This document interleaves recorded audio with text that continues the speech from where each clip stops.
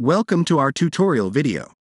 Today, we'll take you through the step-by-step process of exporting a 3D design to Pvsyst. Let's get started.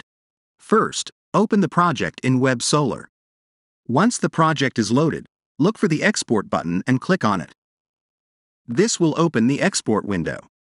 From the available types, select Pvsyst as your desired export format. Once you've made your selection, click on the Export button to proceed. After completing the export, open Pvsyst on your computer. Next, navigate to the Near Shading section within the program. Click on button called Construction Perspective.